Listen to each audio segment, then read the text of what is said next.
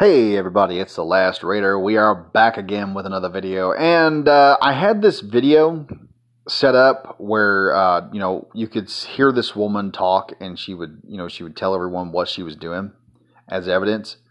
But then Twitter, I had the video on Twitter, and then Twitter does this thing where if I look at something that could be extremist content, in other words, probably extreme lefties doing something bad, they have this tendency to reset my entire Twitter feed. So that when I go back in, it jumps me up to the top, and then I've got to scroll through hundreds of thousands of tweets that are made in order to find something. It's a needle in a haystack. So I was like, got to scrolling down trying to find it, and then I hit this. I was like, fuck it, we'll do this picture because, I mean, this kind of has an idea. This kind of relates to what I'm talking about. Anyway, you have this chick on here, pink-haired, not surprised. Probably a liberal, would not be surprised. Probably with Antifa, not surprised. Also, she's white as a freaking ghost. Really not surprised by that. Sitting there talking about everything that's been happening, with the vehicles, the people being hit in protests and whatnot, and the roadblocks that's been happening. And you have this chick talking. She's like, if you think that they're going to hurt your friends, you can buy, in other words, if you're threatening this person and you think you've probably pushed them to the point of panic and the mom in the vehicle with her two toddlers is about to go mama bear, throw it in drive and just plow through, what you can do is you can get this, and she gets a $10 glass breaker out, put it on your backpack, then you can rip it off, you can break the glass and get access to the vehicle. Yeah, I'm not kidding. And then she goes as far as to say, and they even come with a seatbelt cutter so you can cut the person out of their seatbelt and drag them out. What part of that? And those are her words, not mine. I'm speaking her word for word. What part of that bullshit do you hear that makes you think she's got for the... What are you going to do? You drag this person out? We've seen what happens when they drag a person out of a vehicle. Unless you've got a gun, you are fucked. Okay? They are going to beat your ass. If they're not going to beat you, they'll probably kill you. We done seen, where was it? I think it was Nevada, where the guy was walking up to vehicles when they get him stopped and he starts shooting into the vehicle, hit a guy, attempted to broke someone's glass out with the pistol. I'm telling people right now, this picture right now you see on the screen, this is what I want. Okay? For this type of protest situation right now. For when people come up and start trying to bust my glass out of my vehicle. It's like, okay, babe, they're walking up to the vehicle. You take control. If it's necessary, hit it in four-wheel drive and we'll take off. The moment the glass breaks, the 50 cal... Actually, no, that's not a 50 cal. That's a night... No, that is a 50 cal. 50 cal comes out. It's like, okay, we're plowing the road now. But I mean, how stupid do you have to be to not understand that this is horrible optics for your movement?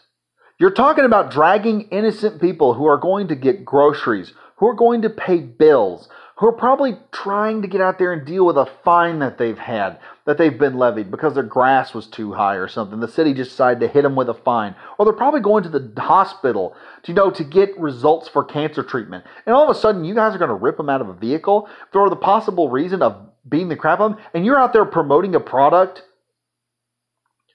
for the intent purpose of dragging people out of a vehicle in the middle of a mob and assaulting them? No. Let me tell you something.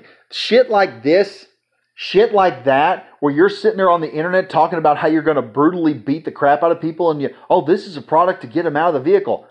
Shit like that is the reason I go armed just about wherever I go. No lie. 90% of the time, I'm riding locked and loaded. I've got an AR-15 in the vehicle and a sidearm. Should this come down to the point, we are either plowing our way out or shooting our way out. Okay? The moment the glass breaks, as long as y'all don't open the door, as long as y'all don't break the glass, everything will be fine. But we will try to push very slowly through the crowd. But my boss has said the same thing. He said the moment they break a window, our lives are in danger. Everyone is expendable at this point.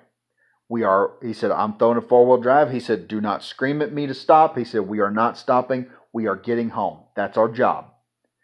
You idiots don't realize that shit like this, after morons like you have gone out there and shot a 7-year-old girl when her mom pulled up and y'all just opened fire onto the vehicle for no fucking reason, that was BLM. I don't care if y'all going to sit there and say, well, we condemn the violence. I don't care. Because it's your group that started this. We can very easily say, if y'all were not out there acting a fool, trying to make independent countries stupidly on federal dime, mind you. You don't have enough balls to go out there and do it yourself, do it your fucking selves with your own fucking money. You want to ask for federal finances and then say, oh, we don't want the police over. We don't want the police over here. After we saw what happened to Chaz, the 14-year-old, 16-year-old black boys getting shot for doing donuts.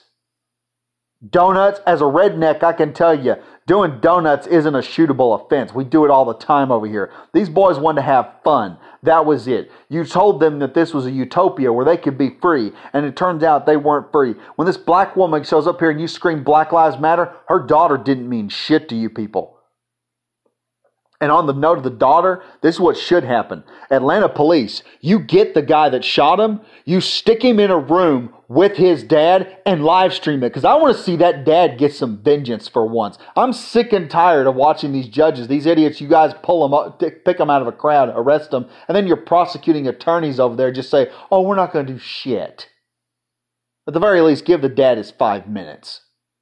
Anyway, folks, I'm the Last Raider. Please sure to like, comment, and subscribe if you're new to the channel, and hit the bell for notification. And as always, stay safe, stay frosty, and probably stay armed. Probably stay armed with all the idiots that are out there. Anyway, I'll see you guys in the next video. Bye-bye.